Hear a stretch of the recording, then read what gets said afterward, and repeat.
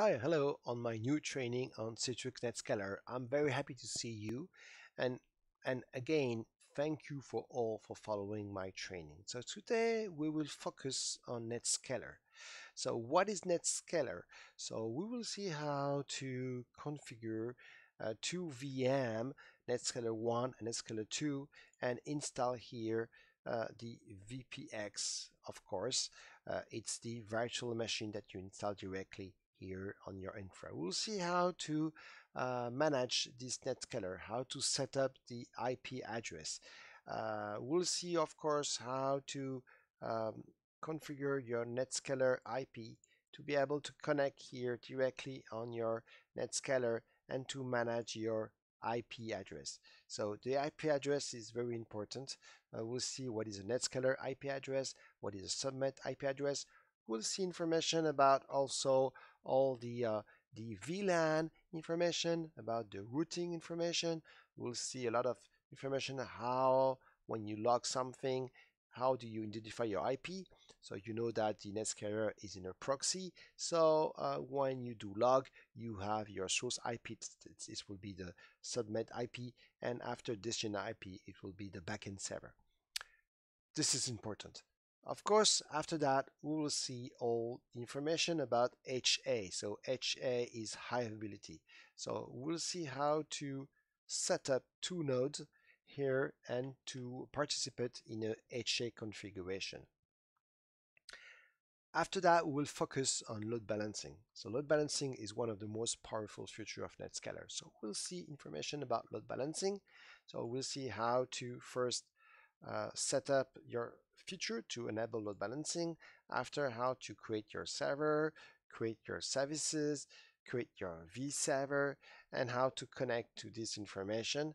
We'll see all the stats information about a server, so how many users are connected actually to a server, and to see all the hits of a server. This is very, very important, of course.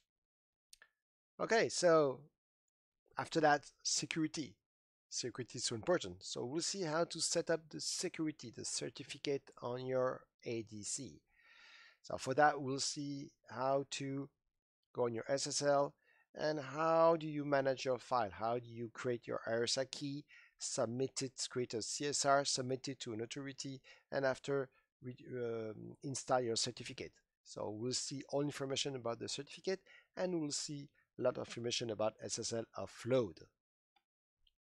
Of course, security is also a factor of who can connect on your Netscaler. So we'll see information about, of course, the system authentication here.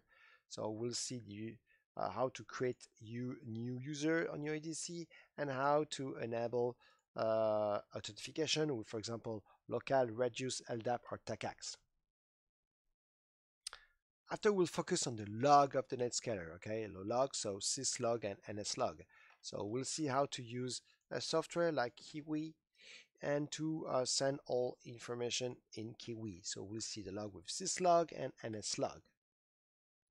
After, remote access.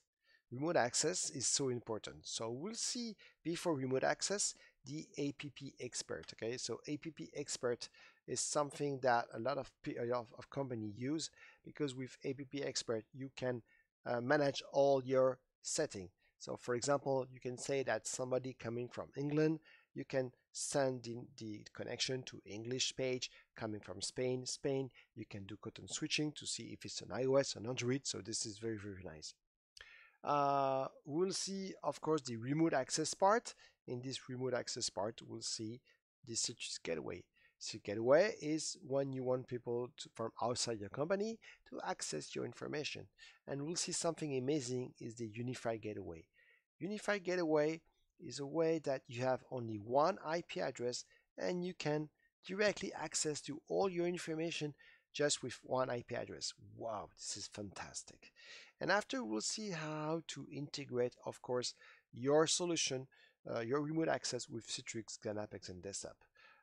Okay, so thank you for all and hope to see you in this training, and take care. Bye-bye. Ciao.